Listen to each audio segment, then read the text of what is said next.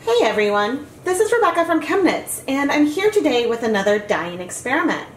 I have been asked numerous times if orange food coloring will break into red and yellow, and I figured there's no better way to test this out than to make some orange food coloring and do some dip dyeing to see if we can get all of the red to absorb before the yellow. So if they do break, then we should end up with a gradient that is mostly red-orange, and then slowly we'll get progressively more and more yellow in addition to the color getting lighter. If the red and yellow food colorings absorb to the wool fiber at a similar rate, then we will see a gradation of dark orange to pale orange. In today's experiment, I am going to use McCormick's food coloring.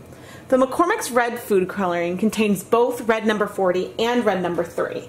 And we know from our past dyeing experiments that the red number 3 will strike to the wool fiber extremely quickly, whereas the red number 40 will take a little longer to absorb. The yellow food coloring contains yellow number 5, something that I haven't looked that closely at, so I have really no idea how it's going to respond. In each of these cups right here, I have half of a cup of water, and I've added 30 drops of food coloring to each cup. This is a lot of dye for this experiment. For reference, in the dip dyeing experiment we did, I think I used 31 drops of black food coloring. But I wanted there to be enough dye so that way it gives us some time to see like color differences. All right, let's turn this from red and yellow. And I know the yellow looks orangish, but that's just the way yellow food colorings work. Alright, now this is an orange. Because I used equal drops of red and yellow, it's going to be a very reddish orange to start. I think when I did a pumpkin cake, I used at least 2 drops of yellow for every 1 drop of red. But I wanted to start off in equal numbers because I didn't want to start off with a super yellow orange and then be unable to tell if we ended up with just yellow in the end. For this experiment, I have pre-soaked 100 grams of 100% wool yarn for about 30 minutes so that way the fibers can be saturated. And I will squeeze out most of this water before we start dip dyeing. For the dye bath, I am heating up 8 cups of water, and I'm going to add 3 tablespoons, approximately, of white vinegar.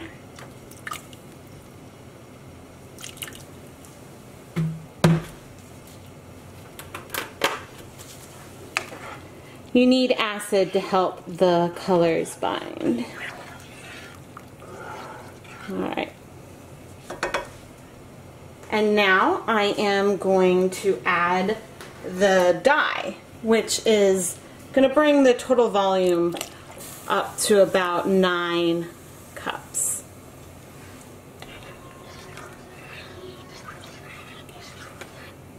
And I am going to allow this to return to a simmer, and then we will get ready to start dip dyeing. So in the pot you can see a little bubbles, but we're not at a rolling boil. This is a good temperature. We don't want to agitate the wool fibers too much and risk felting the yarn. I have squeezed most of the water out of the yarn so that it is wet but not dripping. And now we are ready to start dip dyeing. Oh, see, that's totally orange.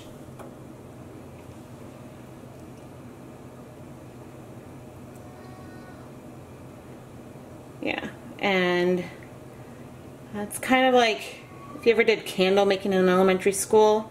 I just slowly like to increase the amount of yarn that is in the pot. And already you can tell that a lot of dye has struck to the fiber because we're already at a much paler color. But the pale color is still very much orange. And so now that I only have you know, a few inches of white left, I am going to keep dipping in the section I've already done for a bit, because I know that from the Breaking Black experiments that it took the red number 40 a while to bind. And so very slowly, and if I need the help of tongs, I will add more into the water. Interesting. So what I'm dipping in now barely is getting any color at all. So I'm actually going to add the rest of the fiber and get it wet and use the tongs to help. So right off the bat, there's very little color left, and it still definitely has an orange quality. This appears to me that the yellow is also striking to the yarn rather quickly. Look at that, you know, not even a couple minutes and the dye bath is basically clear. Wow,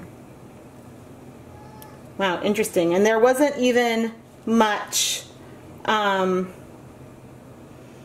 we have no idea what the proportions are of red number 3 and red 40 in the McCormick's red food coloring. So we can't know how much, like, if there, you know, should have been any breaking or not, or how quickly stuff would strike. And this edge, on the camera it's looking yellowish, but in person it does really look like a pale orange to me.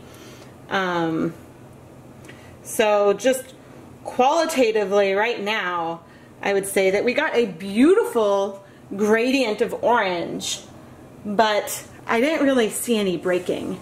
This isn't like when we dip dye with Wilton's Violet and you see the pink absorbed the yarn and then all of a sudden it's blue and it's kind of like, wow, what a color change. This was much more subtle and even, and while still beautiful, it did, you know, we didn't really see much or any breaking. So since the dye bath is clear, I feel like we can remove the yarn. I mean, look at that. You see the runoff? That is completely clear. There is nothing left in there. And this is only surprising because in some of my other videos we've seen green left behind. So, you know, I don't know what to say about why or anything, but I mean, look at that. That's so pretty. But definitely, you know, I see, you know, tones of orange. I'm not seeing orange and then yellow. But anyway, I will let this cool and then we'll wash it and chat some more. Before I wash the fiber, I just wanted to show you how pretty it looks in this spiral. And we really got a gorgeous gradient today, probably because we started with so much dye, so it allowed us to really start at a deeper color than sometimes we do.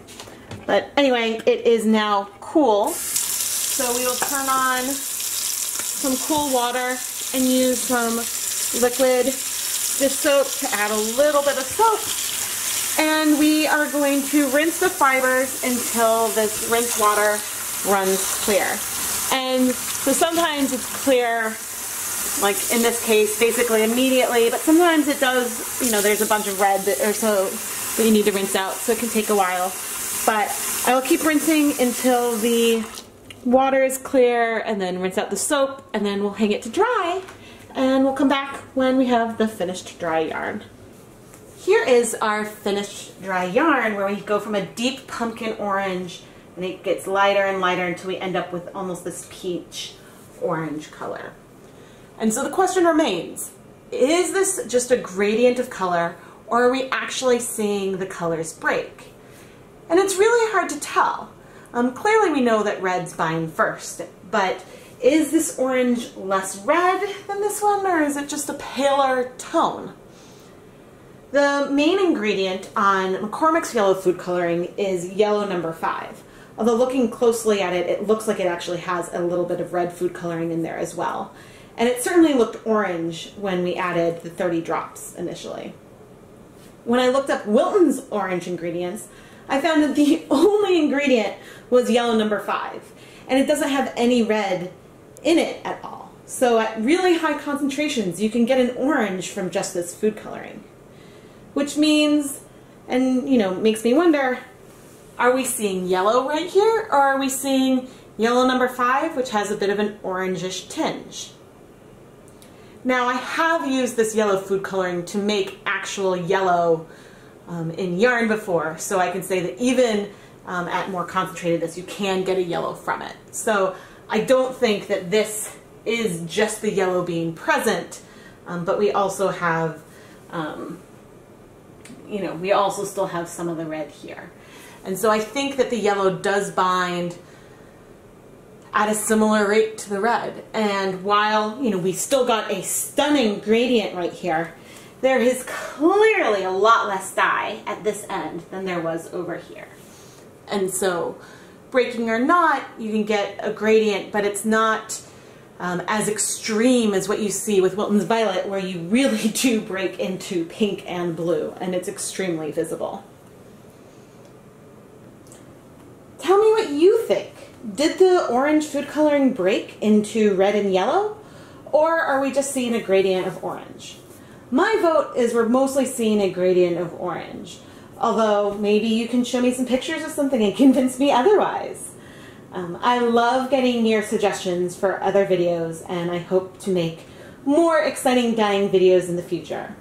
Make sure you subscribe to the channel so you can stay up to date with all of the ChemKnits tutorials videos. I am Rebecca from ChemKnits, and thank you for watching.